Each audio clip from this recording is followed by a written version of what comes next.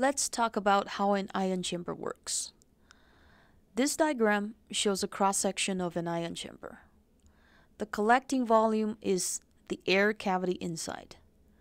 There are two electrodes inside it, one in the center and the other one in the inner surface of the chamber wall. When the radiation beam comes in, it liberates the electrons inside the chamber wall, as shown here, the blue dots. And these secondary electrons move freely across the air cavity.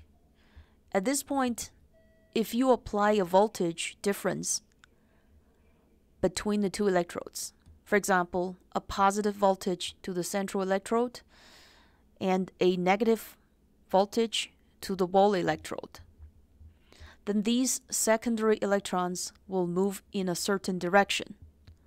This gives a current, which can be measured by the attached electrometer. This is how an ion chamber measures charge or current. Notably, there are two unique features about the chamber wall.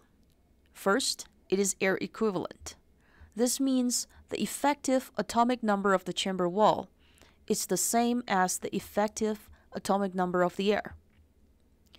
This is because in order to properly measure charge particle equilibrium, or CPE, has to maintain inside the air cavity.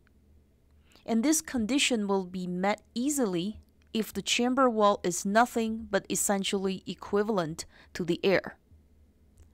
For the same reason, to maintain CPE inside the cavity, the chamber wall needs to have an appropriate thickness, so the secondary electrons won't be too many or too few for CPE happening.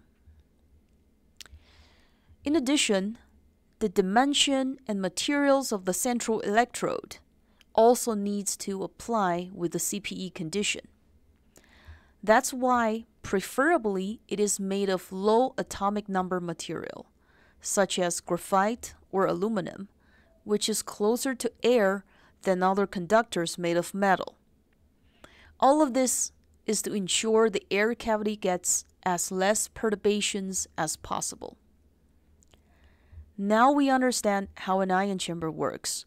The next question is, how much voltage should be applied to the electrodes to measure the charge properly?